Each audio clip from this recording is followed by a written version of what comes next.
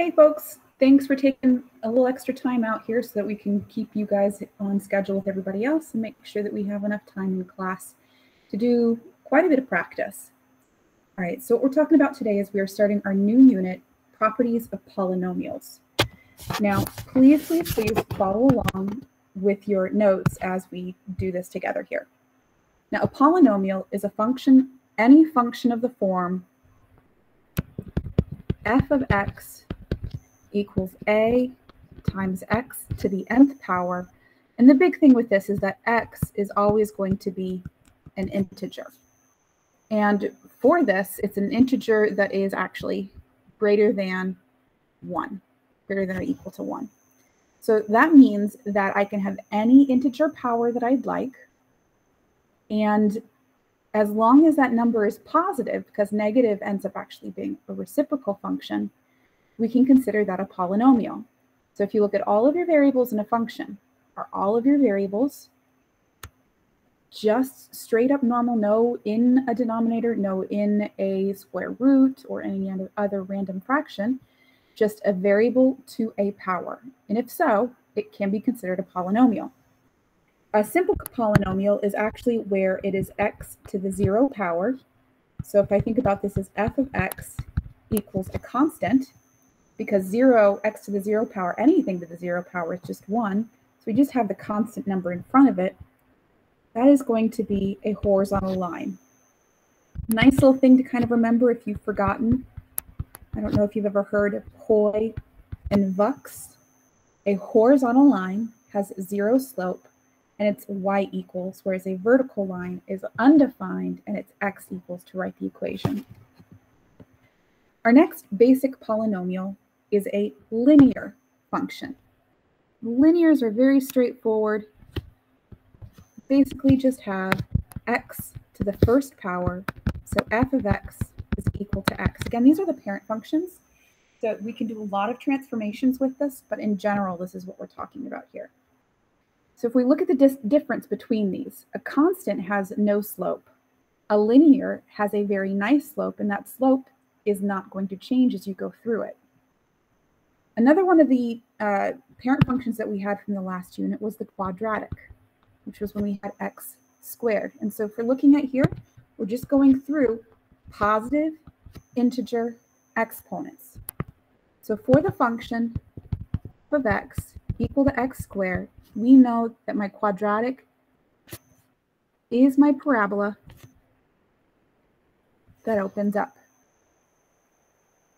We also had another parent function that we did with the last unit, which was cubic. So in that case, the power on x is 3.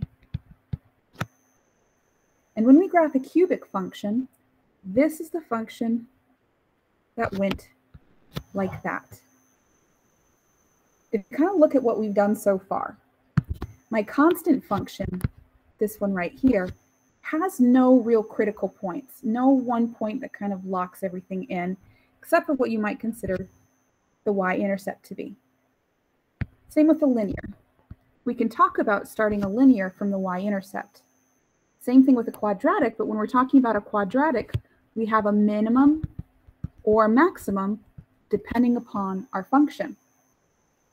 The cubic, its critical point is neither a minimum nor a maximum. If you remember, this is called my point of inflection.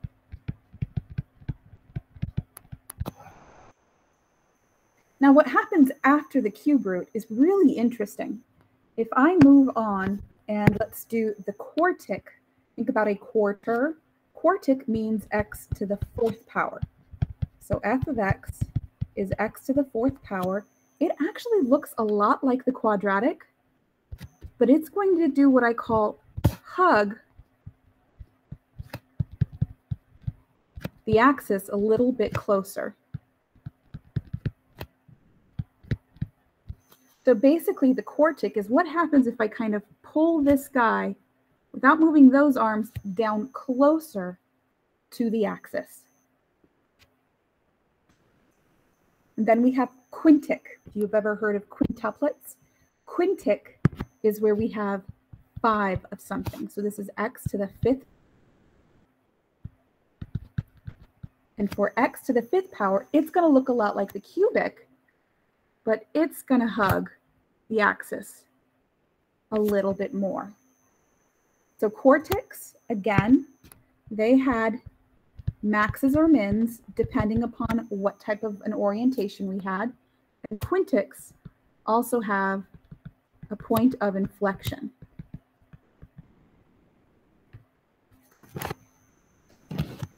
Now, there's a couple of really cool things that we can see with our properties of polynomials. And if you kind of start from the power of 1, from this guy, you see that one goes left and right, down to up, and it goes straight through. Up and up. Cubic, down and up. Quartic, up and up. Quintic, down and up. So if you think about those end behaviors, the end behaviors actually alternate. So those are our power functions. So power function is just the basic of all of these, where we have a constant times a variable to a power. A polynomial function is what we have when we start combining all of our different powers. So polynomial function is anything in the form of f of x is equal to a x to the n, and I'm just going to call that a to the n x to the n, plus a to the n minus 1 x to the n minus 1. And basically, this is going to go all the way down. And that little subnotation is just saying, okay, I am the a that goes with the x squared. I am the a that goes with the x. And I am the a that is just the constant. So a polynomial function is a function where the only variables that you see throughout it are being raised to an integer power. You don't have any square roots over the x. You could have a square root in the problem, but not over the x. Same thing with a cube root or absolute value. The only operation being done to the x directly is the power. So we've talked about a couple of our different power functions. A polynomial is what we get when we put those together. Continuity. And we've talked a little bit about continuity in the last unit where we were saying continuous things is where I don't have to pick up my pen in order to draw. But continuous are polynomial functions with no holes or jumps, holes, jumps, or asymptotes.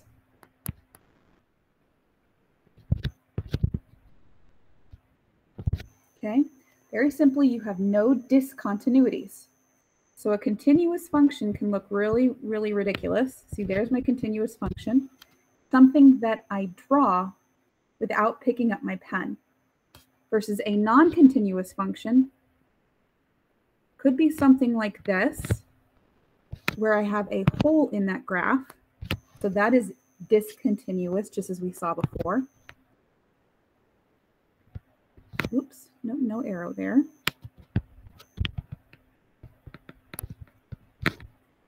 I could have a jump like that. Or, as we saw in the previous function, and what we did in the last class, I can have what are called asymptotes. That is a non-continuous function. Polynomials are also smooth functions. Smooth functions mean that you have no sharp turns we also called cusps. So that means, again, a nice smooth function,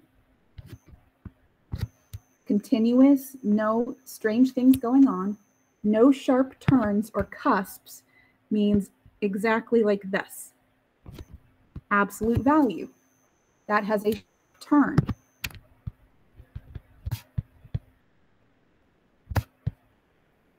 A cusp is like a sharp turn, they look a little bit different. A cusp is kind of a sharp turn with a little bit of kind of curviness in it. So that right there is a cusp. So in other words, polynomials are nice functions. Just real simple, real simple, no weird things going on. And again, the only variable that I have, only variables that show up always have positive integer exponents, and 1 or 0 work for that also. And you can kind of come back and look at these and you will see that all of those are smooth. I don't need to pick up my pen in order to draw them. They do not have cusps or sharp terms. They do have points of inflection sometimes. They'll have minimums and maximums, but not sharp turns or cusps.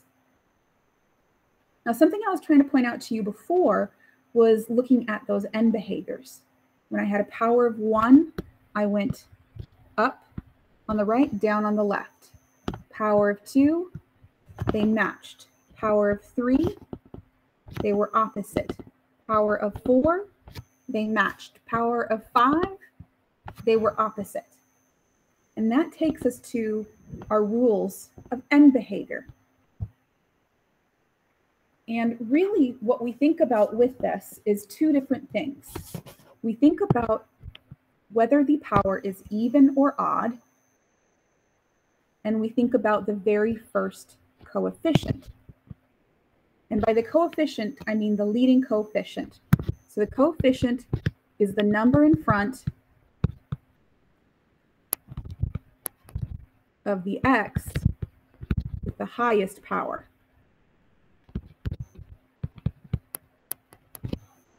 Okay.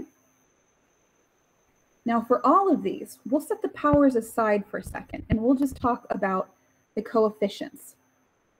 If my coefficient is positive, it doesn't matter if it's even or odd. If the coefficient is positive, that number in the front, so that would end up with the graph that ends going up. If my coefficient is negative, remember that's like a negative multiplier in front of my entire function. If the function is negative, on the right, I end going down. So these are some things that I can tell without even looking at a graph. I know what the end behavior is going to be based off of the coefficient. And again, the coefficient would be something like if I gave you f of x is equal to 6x squared minus 3x plus 4. That is a positive number. An example for a negative coefficient with an even power is if I were to do even the exact same thing, 5x squared plus 2x plus 1. But if that first number out in front is negative, then I know that my graph is going to end going down. And when I talk about the power, I'm talking about the highest power on x, the degree. If the degree is even, then your end behaviors will match on both sides. That means if it goes up on the right, it's going to go up on the left. For an even power, both ends match. Down on the right, down on the left. If I have an odd power, so maybe this is something like f of x equals 2x cubed minus x plus 1.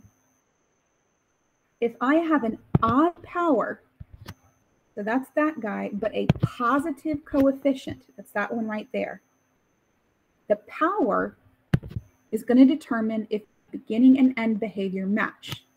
Odd doesn't match. Something is odd when it doesn't quite match up. So that means it's going to go opposite. If I have odd power,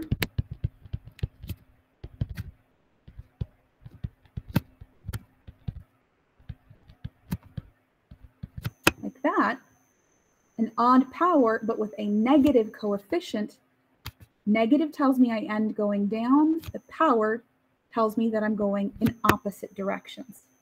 And all sorts of different things can happen between them. So again, to run through that, if you have a positive coefficient, your graph ends going up. If you have a negative coefficient, your graph ends going down. If your power is even, then both the first and the last arrows should match direction. If your power is odd, then the beginning and the end directions are the opposite.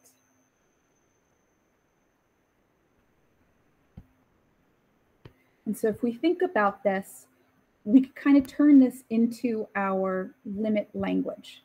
So if I do that up here, as x goes to negative infinity, f of x goes to positive infinity. So we would say the limit as x goes to negative infinity is going to be positive, and the limit of f of x as x goes to positive infinity is positive infinity. They are the same. If I look at the next one, the limit as x goes to negative infinity and the limit as x goes to positive infinity, again, we have an even power. Those things have to match. So this is going to be negative infinity, running out of room, and negative infinity.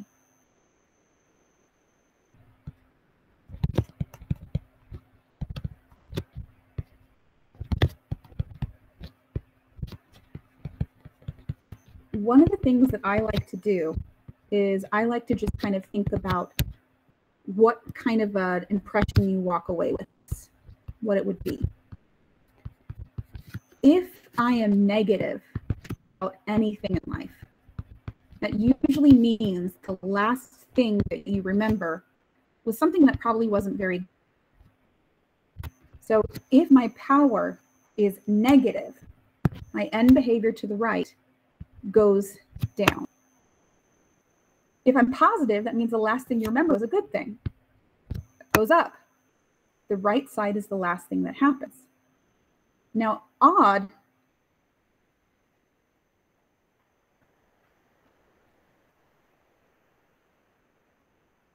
powers are always going to start and end going in the opposite directions. So if it ends up, it's going to start up going down. If it ends down, it starts going up.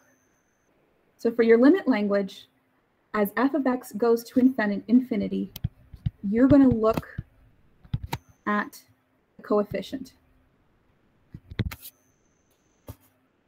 If the coefficient is positive, goes to positive infinity. If the coefficient is negative, it goes to negative infinity.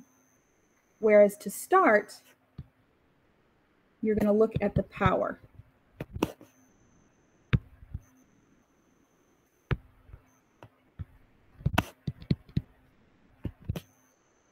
If your power is even, then it's going to be the same as whatever it ends with. If your power is odd, it's going to be the opposite of whatever you end with. And that's talking about your limit language, your end behaviors.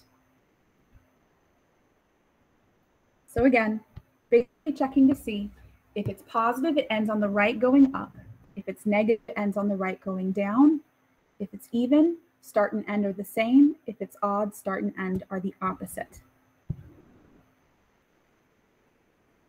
And please don't forget, guys, we will be going over this in class, so I'm not expecting you to be 100% with this. It's going to be a lot easier when we start practicing.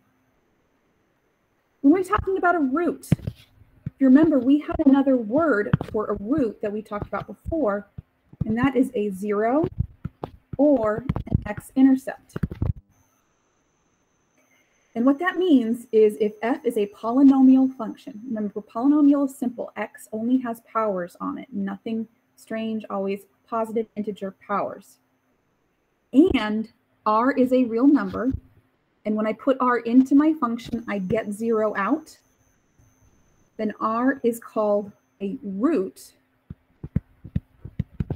or a 0.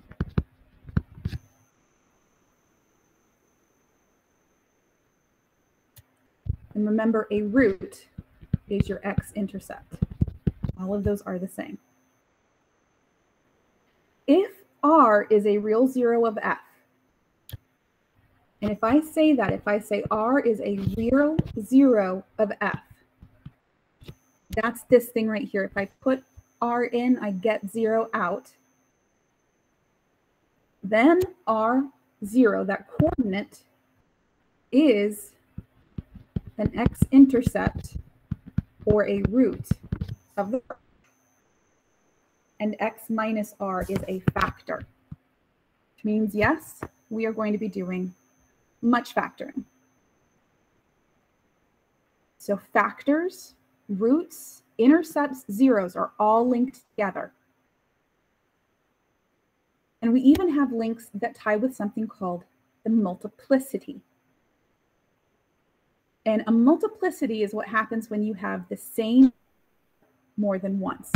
For example, if I have something like x minus 1 squared, that is a multiplicity of 2. It has that root 2 different times.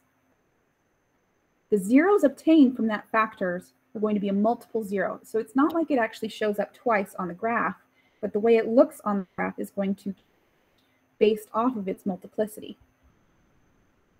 If the multiplicity is odd, and that would be something like 1, 3, 5, any of those. If the multiplicity is odd, then it's going to pass through the x-axis.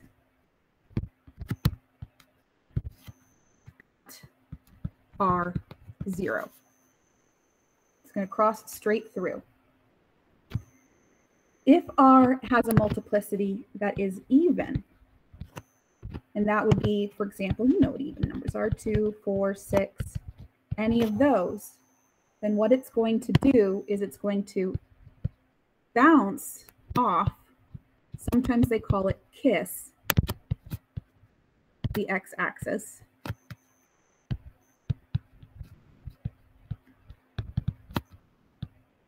At R0. When I say pass through, I mean just that. I mean, if I'm looking at the axis, passing through means it's going to go through the axis, something like that. It can also be a point of inflection like that. A multiplicity that's even is going to pass through that axis, or not pass through that axis. It's going to bounce off. It can kind of hug it for a long period of time, or it can bounce straight off. But that's the difference between an odd and an even multiplicity. And then we have this one little thing that kind of follows into that. A polynomial of degree n will have at most n minus 1 turning points. Let's think about that. If I had n equal 1, that's just y equals x. If I have n equals 2, n equals 3, those are our turning points. So the turning point is this guy. N equals 2, I have 1 turning point. N equals 3, that also has 1 turning point, or I can exaggerate it and have 2 turning points. That's what that theorem is going to say. So that's going to occur at local maximum or local minimums. And I really should add points of inflection in there.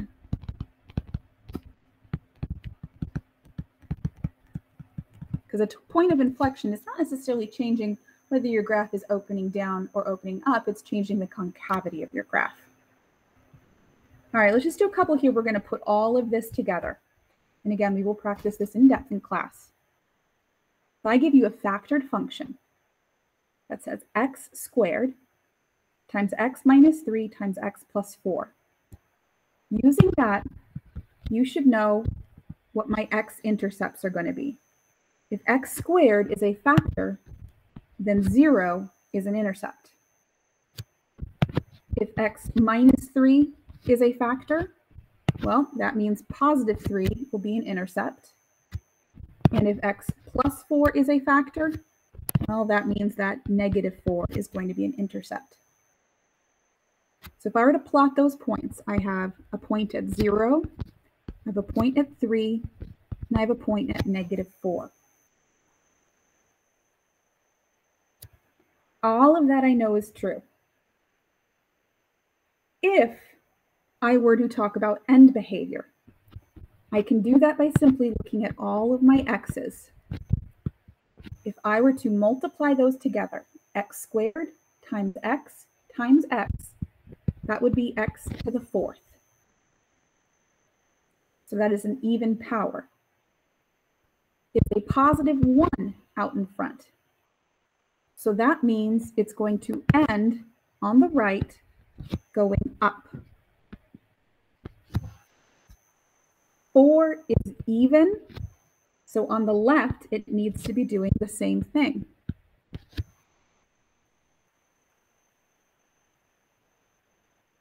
All of this I'm getting from just looking at the factors. Let's go back to those factors. Let's talk about the multiplicity. 0 came from that piece. It has a power of 2, so multiplicity of 2. Since the multiplicity is even, it's just going to touch or kind of bounce off the axis at that point. On x minus 3, it doesn't have any extra powers, so the multiplicity is 1. So I should cross the axis at that point. And at -4, again, no power, so that means my multiplicity is 1. So again, that is where I'm going to cross. It's easier to start talking about this when you're dealing with your ends. I know I have to end going up on the left and the right. I also know at 3 and -4, I'm supposed to cross through the graph. Make that a little bit straighter. And since the multiplicity is 1, it should go through there pretty straight. But I need to get it to bounce off at 2. I'm sorry, at 0, because that has a multiplicity of 2. So if I kind of come back over here, the interval above the x-axis, my positive intervals, will go from -infinity to -4, and from 3 to positive infinity. I'm using parentheses there because at 4 I'm on the x-axis, so I'm not above or below it. The interval below the x-axis would go from -4 to 0, and from 0 to 3. Again, not including 0, because that one is on the axis. How do you find a y-intercept? To find a y-intercept, put a 0 in for x and solve. So if I put a 0 in for x, that's 0 squared minus 3 plus 4. 0 times anything is 0, so my y-intercept, and you see it's what we had drawn already, is 0, 0. And the degree was when I multiplied all of those together, so the degree was 4. It's a 4th degree polynomial. Positive end behavior. Try one more. Remember, we're just trying to get the basic idea here. We have our intercepts. Each of these play a role in intercepts, multiplicities, cross-touch. So start with those. -x squared, basically what we're doing is we're setting each of these equal to 0 and solving.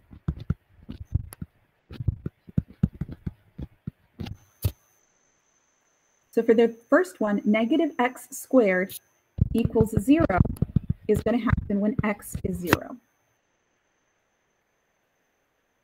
And that power is squared, so it has a multiplicity of 2. If the multiplicity is 2, it should just touch the axis, not cross it. Did you catch what happened on the next one? X squared minus 9. X squared minus 9 isn't being factored yet. So I have to factor that further. This guy actually factors to x minus 3, x plus 3. So rather than having just one x-intercept with that, I'm actually going to have two. So I have an x-intercept at positive 3 and negative 3. Both of those with a multiplicity of 1.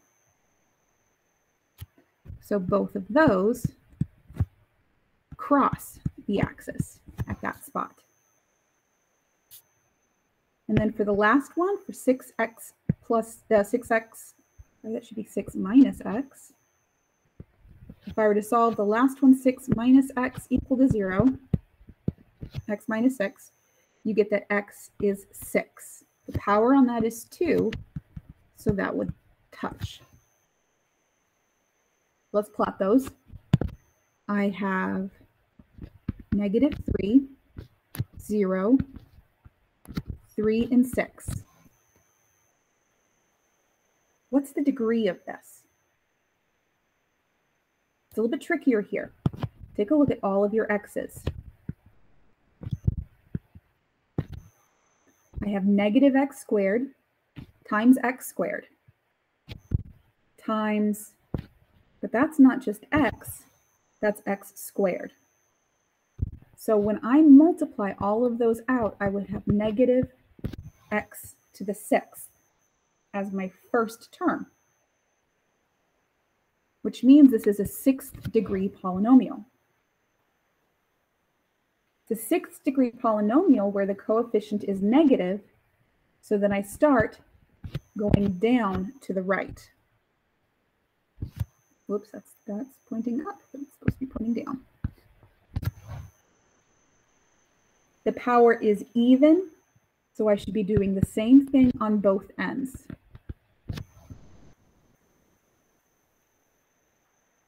Now go through working your way out to in. So if I look at negative 3, I should cross the axis. If I look at 6, at 6, I should just touch the axis and bounce off. At 0, I should touch the axis and bounce off. And they should match up with at 3, crossing in the middle. And that means my intervals above the x-axis are going to go from negative 3 to 0, from 0 to 3, and that's it. The intervals below the axis will go from negative infinity to negative 3. I pick up below the x-axis from 3 to 6, and again from 6 to infinity. How do I find the x-intercept? Well, for the x-intercept, you put a 0 for y and solve. So that would be 0 squared minus 9 minus 6 squared. So you've got to do this work. But hey, this is really nice. Got another 0 here. I don't have to do, well, 6 is 36 times negative 9. I don't need to do that because 0 times anything is 0. And we can see on my graph there that that's exactly how it worked out. Again, much practice with this in class. There's one more concept that I want to talk about with you guys, and that is polynomial division. And this is why it's important for you guys to understand how to do long division by hand with just numbers, because I actually think it's a lot easier to do long division with powers. But some key ideas for this is to make sure you go from that your function, your polynomial is in standard form.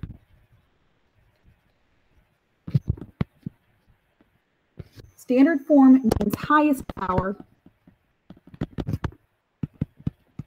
starts, and then you go all the way down to the constant. The biggest thing with this is if you are missing a power,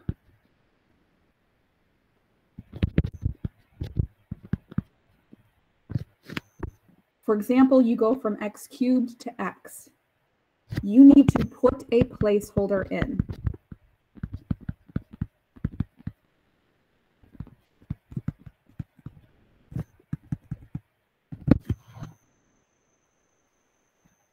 And I do believe we'll see some things like that. So if I give you something like x cubed minus 1, if we're going to be doing division, whatever kind of division it is, you need to rewrite that as x cubed, no x squared, no x, and then minus 1.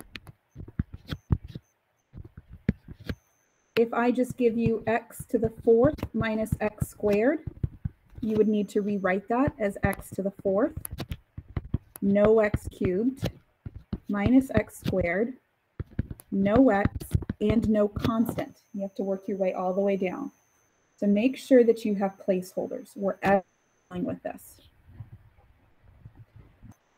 And I'm going to divide that into the other function. And if I need multipliers, if I need placeholders, I can put them in. Not multipliers, placeholders. So 4, 3, 2, 1, no x. So I didn't need any placeholders. Working this through is actually quite simple. You're just going to look at this term, the very first ones, and the very first one. Don't let everything else scare you. It's going to be okay. You want to ask yourself, x squared times what is x to the 4th? Well, I need an x squared there. X squared times x squared gives me x to the 4th. So I will put that x squared on top of my other x squared, keeping it nice and lined up. Then what I'm going to do, I'll try to erase this yellow. It's not letting me.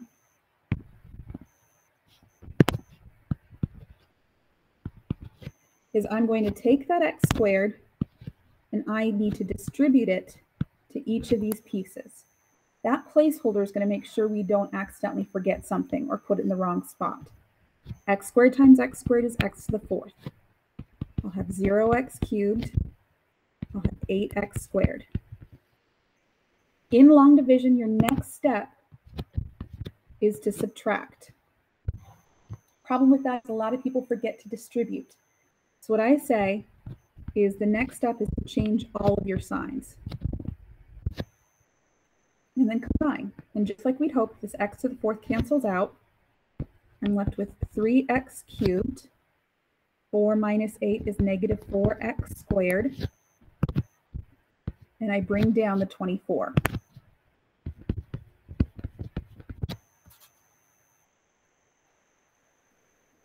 Looking at the next piece. Again, I don't need to look at the entire thing. I just need to focus on the first term. X squared times what gives me 3x to the 3rd? I need a 3x, a positive 3x. So I take that positive 3x and now I distribute again. That's going to give me 3x to the 3rd, no x squares, and then that is going to be 24x. Again, immediately go through and change all of your signs. So now I have negative 4x squared. That's no x. And I bring down the negative 32.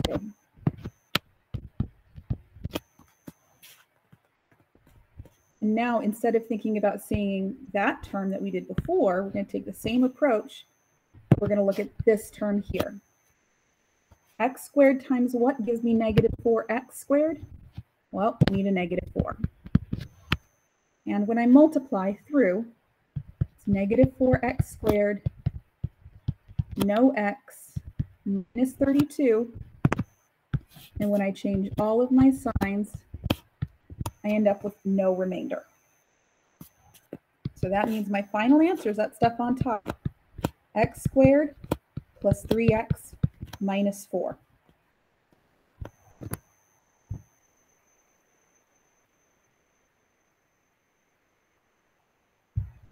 Let me show you that one more time.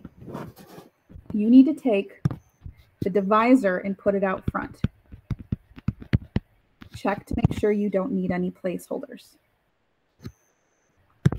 Then you put the rest of the problem in here. 4, 3, 2, 1, no X. And make sure they're in order. Make sure you have placeholders if you need. Only focus on the first terms. From x squared to x to the fourth, I need x squared. Line it up. Distribute. Watch your powers. Change your signs. Combine.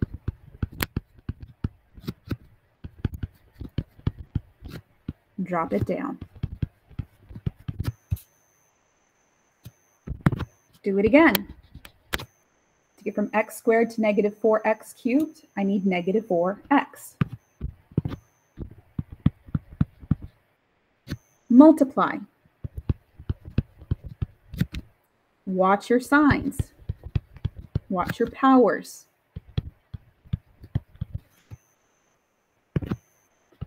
Subtract by changing all of your signs. That'll leave me with 2x squared, no x, minus 10.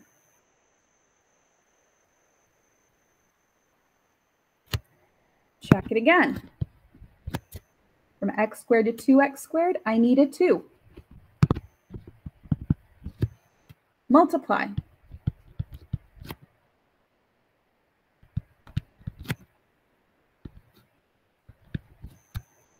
Subtract, changing all of your signs. Interesting. We get 2x left over. That 2x is my remainder. Should be written as that number over what you were trying to divide by. So your answer is x squared minus 4x plus 2 plus, and then take that remainder over what you were dividing by.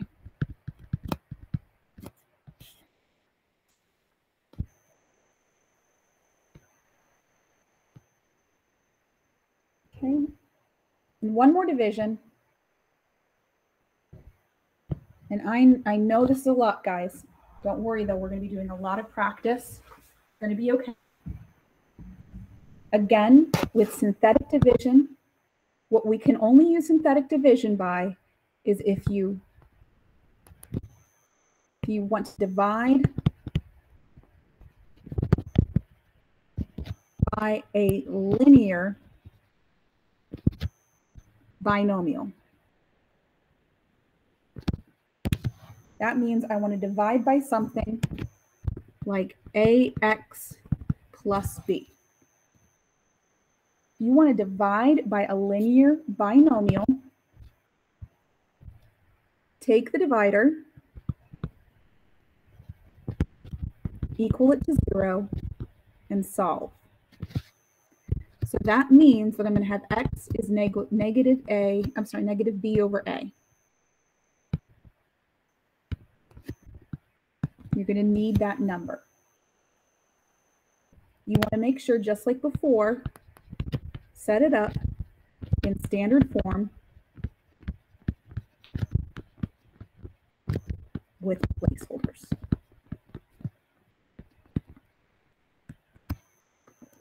Okay, I love this. This is really kind of cool. Watch this.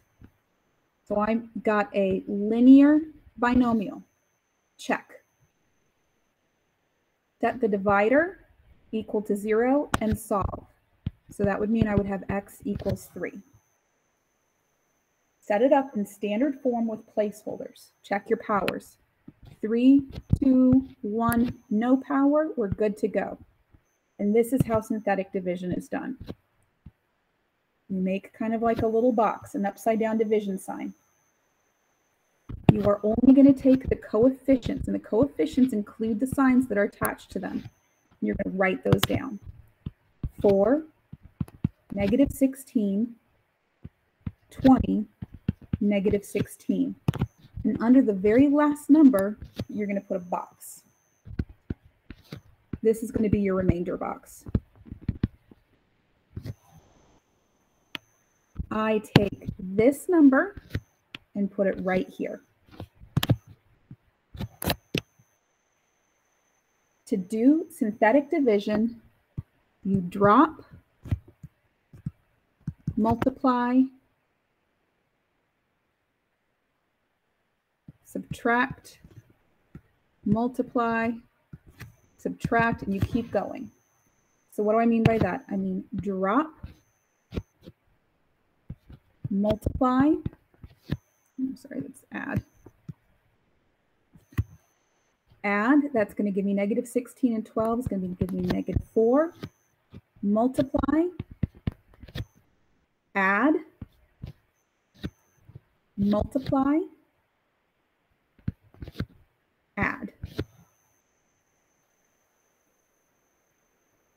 Then all you need to do is whatever your power was here, go down 1. So 4x cubed, that becomes x squared, that becomes x, and that becomes no x, and that's my remainder. So I get 4x squared minus 4x plus 8, and then 8 over x minus 3 is my remainder.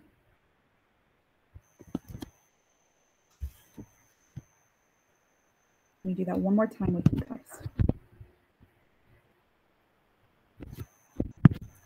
Take this last piece, set it equal to 0 and solve. That number goes here. Take all of your coefficients. But remember, in standard form, you need placeholders. So in front of my x cubed, I have 1. I don't have an x squared term. Then I have minus 49x and plus 120. That last number is going to be your remainder box. We just drop, multiply, add, multiply, add, multiply, did I have the wrong sign in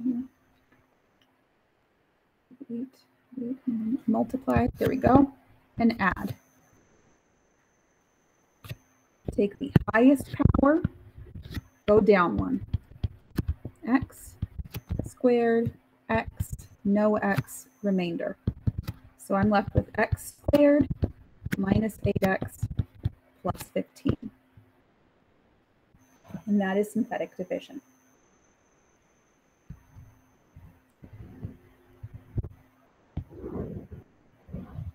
I'm just going to finish it up with this last little idea, and we'll just save the problems for in class.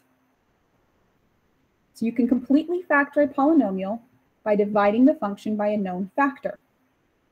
So if I know that I have a factor, and we're going to call it x minus r. If I know I have a factor, then the 0 is going, then I'm sorry, if I divide it by it, then the remainder is going to be 0. If it's a factor, it divides in evenly. And that kind of translates to, if I have a polynomial, f of x, r is going to be a factor of x if and only f of r equals 0. And I just realized how much information I threw at you guys, so I appreciate you sticking with me with that, and I will call it quits here, and we will go over this together in class. Thank you for your patience.